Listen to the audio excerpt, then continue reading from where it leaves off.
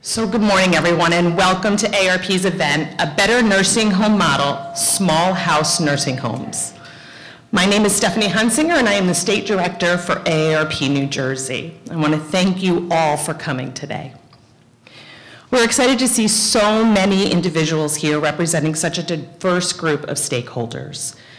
During today's event, you will hear from leading experts about what small house nursing homes are and how they can help change our long-term care system for the better. In June of 2020, a report commissioned by the state and released by B.S.N titled Recommendations to Strengthen the Wake of COVID-19, Strengthen New Jersey's Resiliency of New Jersey's Nursing Homes in the Wake of COVID-19, highlighted New Jersey's numerous older long-term care facilities, many with 3 and 4 bedded rooms. This significant characteristic of our state's system placed residents and staff at particularly high risk of an infectious disease outbreak, as we saw with COVID-19. Tragically, more than 9,800 long-term care residents and staff have died during this pandemic.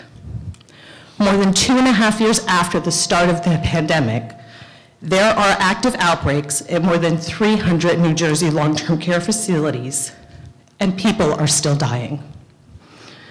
We know we have to do better, and we know we can do better. Since before the pandemic, AARP has been working to reform our long-term care system, and our efforts have only intensified. AARP has successfully advocated for minimum direct care staffing ratios, increased minimum wages for staff, ensuring that the vast majority of nursing home revenues go toward resident care, and much more. But there is still work to be done.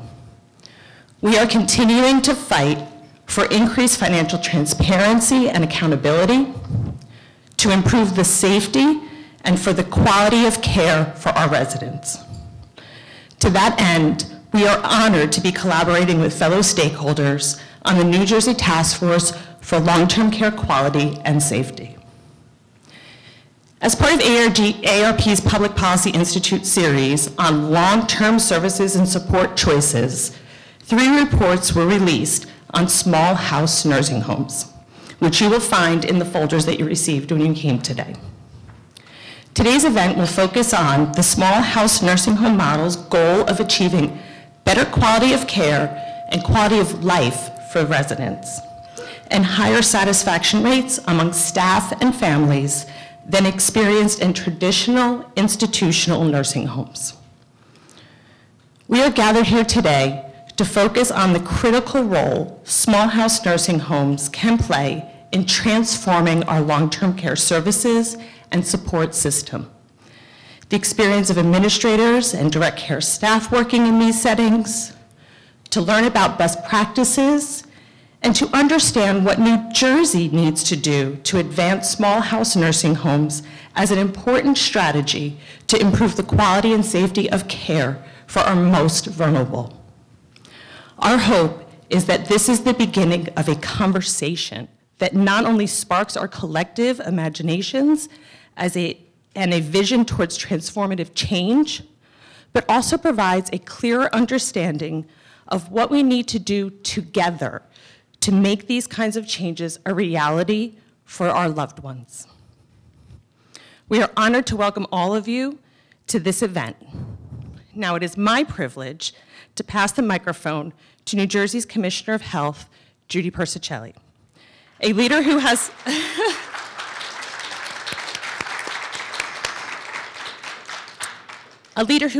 and continues to be on the front lines of this pandemic and who is committed to improving the quality and safety for all who need long-term care. Commissioner Persichilli oversees our public health services and systems, and prior to leading the Department of Health, she served as the acting CEO of University Hospital in Newark. She has been alongside Governor Murphy, leading the state's response to COVID-19. Along with response to this once-in-a-century health emergency, the Department of Health, under her leadership, works to protect and improve the health of New Jersey residents. Yes, of New Jersey residents. I apologize. Commissioner Persichilli, the floor is yours.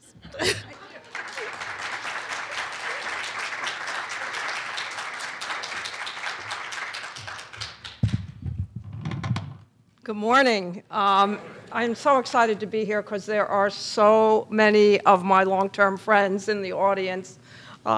Susan Reinhardt, that everyone knows, Dave Knowlton, who I've worked with for a really long period of time. In fact, so long I can't remember when it started. Andy Aronson and Teresa, you all know.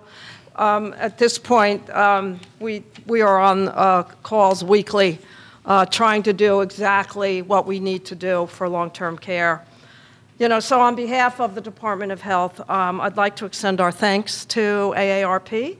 I am a card-carrying member of AARP, and all of the volunteers that have worked really side by side with us to protect the 2.1 million older adults in New Jersey. And thank you for performing the great service that you perform, not only every day, but you were shoulder to shoulder with us during the worst of the pandemic. Notice I said during the worst of the pandemic, because at this point I think the Department of Health, sometimes we feel we're the only ones that realize that we are still in the pandemic. And I think you all know that we are. As an organization representing 38 million Americans over the age of 50, AARP has certainly been a leader concerning issues for our aging population. They've supported us during the pandemic, as I stated. The legislative bills designed to protect residents of long-term care facilities and save lives in New Jersey were totally supported by AARP. As you know, the consequences of the coronavirus was devastating to our long-term care facilities. Nationwide deaths, and deaths particularly in long-term care throughout the pandemic have been significant. In New Jersey, our rate of deaths in the very beginning, when we got hit first and hard, was overwhelming. There's one silver lining as we look at the mortalities in long-term care since that first surge. New Jersey mortalities per 100,000 is among the best in the nation. It's because of all of you. It's because of the work that you do. It's because of your vigilance. It's because of your relentless pursuit of improving the care that we deliver to individuals and residents, in long-term care. According to the U.S. Census Bureau, by 2030, and there's a couple of people in this audience that have to listen to this, all baby boomers will be over the age of 65. By 2030, that's just around the corner. In terms of care, 7 out of 10 people will require long-term care in their lifetime. The cost of care will vary based on the care setting, geographic location of care, and the level of care required. This roundtable today represents a new paradigm for long-term care facilities and options for older adults. It's also important as we prepare for this new incoming wave of aging Americans. New Jersey has a long-standing commitment to older adults and long-term care. Under the Independence, Dignity, Choice, and Long-Term Care Act, New Jersey has been adjusting its spending over time to create a better balance between nursing homes and community-based services. In addition, the state has developed programs to promote senior wellness and help older adults live independently in the community as long as possible.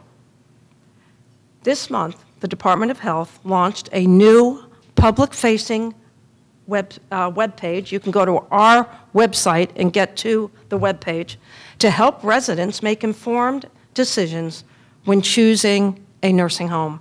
It's an interactive website. The site empowers the Murphy administration to engage in increased monitoring of nursing homes to maintain key quality of care standards and streamline access to help inform the public when selecting a nursing home.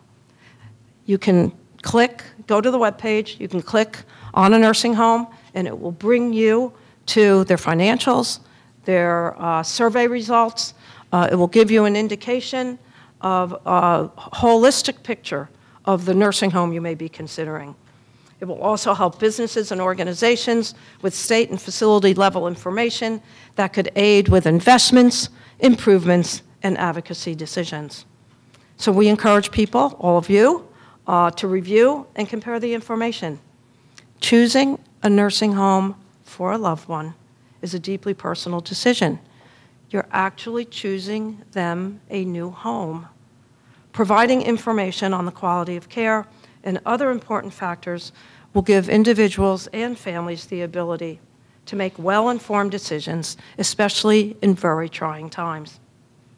In partnership with the legislature, the state has increased oversight, monitoring, and survey activities across the continuum of care within the industry. The site also aligns with the Murphy administration's priorities that focus on long-term care reforms and, most importantly, the resiliency of long-term care. We also recognize the importance of planning long-term care needs. So not only health needs, but housing and financial needs that are just as important for aging New Jerseyans. We can prepare to give older adults more long-term care options and more independence to decide what's best for them. And as Stephanie identifies, we can do better.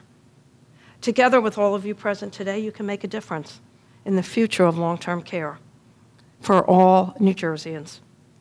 These are important steps in meeting the needs of our growing older adult population and the caregivers.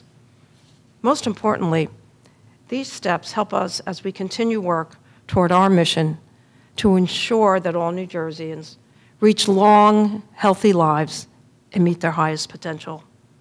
The department looks forward to continuing our partnership, particularly with AARP and all of the associations, the owners and managers of long-term care, because I really do think together we can build a stronger, fairer, and healthier New Jersey where all individuals, especially our older adults, meet their highest potential.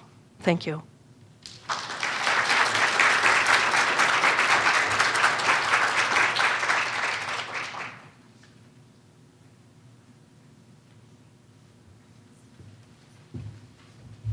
I was saying to someone before I wanted to say hello to somebody who had come I hadn't seen in a while, but it was like old home week in here, and it was just really difficult to break up the conversation. So thank you so much, Commissioner, and it's really wonderful to see so many familiar faces.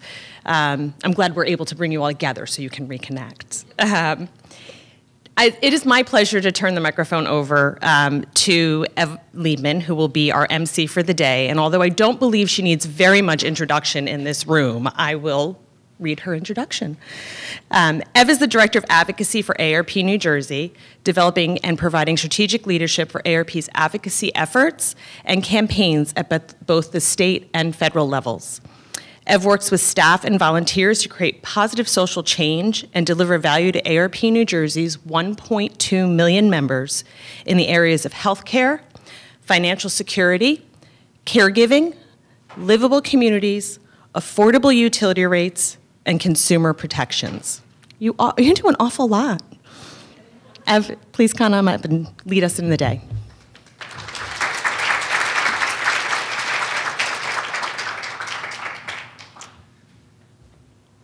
Thank you, Steph, and thank you, Commissioner, for being here and for those remarks.